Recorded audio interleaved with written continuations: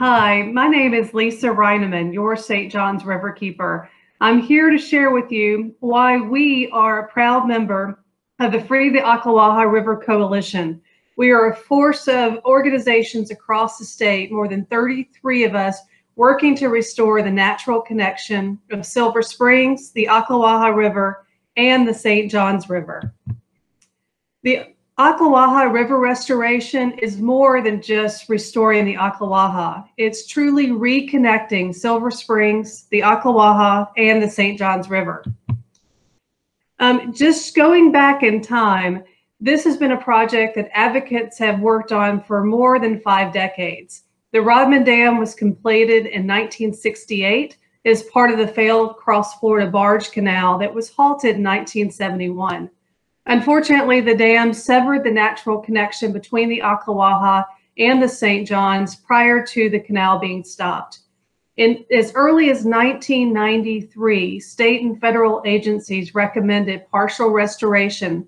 Partial restoration means breaching the dam at the natural river channel and reconnecting that natural flow from the Ocklawaha to the St. John's. In 1997, the governor at the time directed partial restoration, but there were concerns by the Water Management District. They completed a second study at that time to relieve those concerns. In 2002, the U.S. Forest Service completed a formal environmental impact study. This study was conducted with state and federal agencies, once again recommending partial restoration, and Florida accepted restoration responsibility. Unfortunately, the dam remains in place today. In 2012, the Army Corps and other federal agencies recommended the Ocklawaha restoration as mitigation for the dredging project that's underway. And in 2016, the Water Management District completed a decade of restoration study during the drawdowns and said that this restoration project is permittable. In 2016, St. John's Riverkeeper formally established the Ocklawaha Restoration Project as a priority due to the scientifically documented benefits to the St. John's River, to Silver Springs, and to Northeast Florida. So when you hear about Ocklawaha River restoration, we wanted everyone to fully understand this is not about one river. This is about 3 rivers. It's about Silver Springs. It's a project of regional and statewide significance. Unfortunately, the restoration has been held hostage by local interests. This is not a science issue, it's a political issue, and we have to make sure we're broadening the understanding of the statewide benefits. Here's a map of the lower St. John's watershed. Until recently, all decision-making regarding the Rodman Dam have been taking place in Palatka. Putnam County is in the area to the left, but the benefits of this project, and more importantly, the damage of the dam that's in place every day, is actually expands over the entire Ocklawaha River watershed, the Silver Springs watershed, and the lower St. John's River. In addition, there's benefits to the middle St. John's that we'll talk about in a moment. So the decision-making of this should not be made in one county that negatively impacts other counties, other watersheds. This needs to be looking at the greater good, the greater benefit that are at store if we move this project forward. And I think Chris Farrell recently of Audubon, Florida said it best. Nowhere else in Florida would a single project produce such a large-scale restoration. We can bring back a lost cypress forest, a free-flowing river, and improve connectivity across many ecosystems. This project is all about that natural connectivity. So let's look at it by the numbers. The Ocklawaha restoration delivers a strong return on investment. And we're just looking at this point from an ecological perspective. More than 500 plus manatees would be able to access extremely important and rare thermal refuge during cold winter months. Right now, as manatees are growing in numbers thanks to protections, we need to make sure there's plenty of warm water for them to find refuge in the winter months.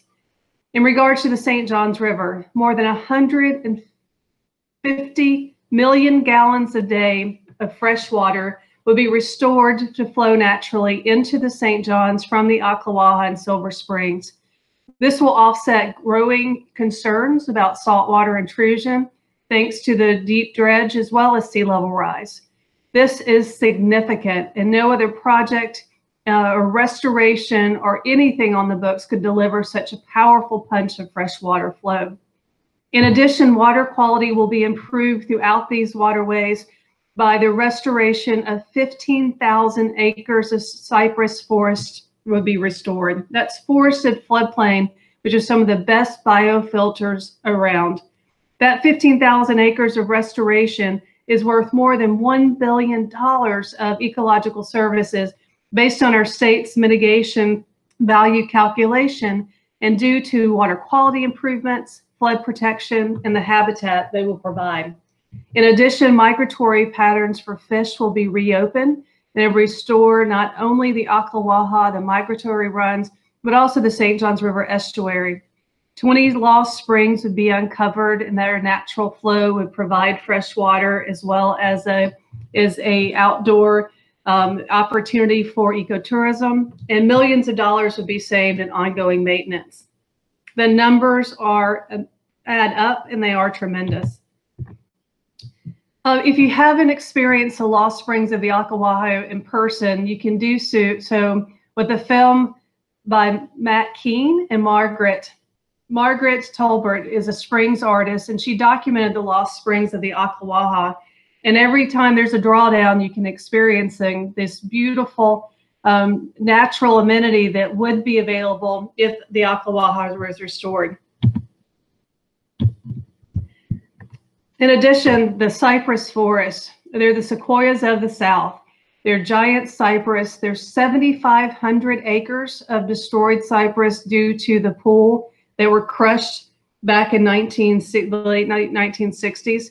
There's also 8,000 acres of forested floodplain where these trees are dying because they're not getting enough freshwater flow. Restoring these giants would not only provide critical habitat, but also that biofiltration that all of these waterways need. And this forest destruction continues. Every 3 to 4 years, the drawdown of the pool allows the drowned forest to reappear, and these trees start producing seedlings. They try to come back, and unfortunately, as the drawdown comes to an end, the forest is once more flooded, and this forest is lost. But the restoration of the Ocklawaha would also provide expanded habitat for endangered species, from wood storks, panthers, black bear. It provides connectivity for both birds, mammals, as well as fisheries that need to have that connectivity. Many people have gone to Silver Springs over the last decades after the dam and have been curious about the missing fish. These fish populations will be restored if that fresh connectivity is restored from the Ocklawaha to the St. Johns, connecting Silver Springs to the St. Johns River estuary. Not to mention the manatees. The free-flowing Ocklawaha will provide warm water refuge for hundreds of manatees that currently rely on warm water discharge from power plants, as well as springs that are available like Blue Springs. Anyone that's been to Blue Springs State Park can tell you it's a money driver when people flock to come to Blue Springs to see these gentle giants. But too many manatees can wreak havoc on Blue Springs and other springs. So having more habitat not only protects our manatees, it protects our springs. And then, of course, the increased water flow to the St. Johns. The St. Johns River estuary is suffering from too much salt water. Years of deepening and dredging the St. Johns has created too much tidal force for the Atlantic Ocean to go further upstream. In fact, the tidal range has more than doubled since we began deepening the St. Johns. Now, sea level rise on top of the dredging is causing more saltwater intrusion, and planned water withdrawals in Central Florida could add insult to injury. It is critical that we restore freshwater flow to offset the saltwater intrusion so our submerged grasses and wetlands can be restored to provide that filtration, habitat, and flood control that nature intended. So just to wrap up, again, this is a focus on Ocklawaha restoration. It is critical to the restoration of the St. Johns River. And here's a summary of the benefits specifically to the St. Johns. Restoration of critical freshwater forested wetlands, a total of 15,000 plus acres of forested floodplain, which provides the best biofilters available to our ecosystem.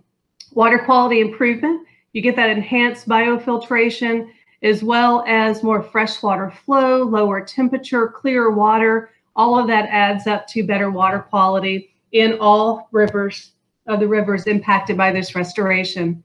The dilution of increased salinity. This project will make the St. Johns more resilient to sea level rise by offsetting that saltwater intrusion that we see increasing each year. An important habitat restoration for fisheries and endangered species. Not only does the Ocklawaha restoration restore the Ocklawaha River for migratory fish, it also makes our estuary much more resilient, which is critical because it's the nurseries of our fisheries, not only in the St. Johns, but in the Atlantic Ocean. So we're very pleased to announce that on April 14th, American Rivers designated the Ocklawaha as one of their most endangered rivers for 2020.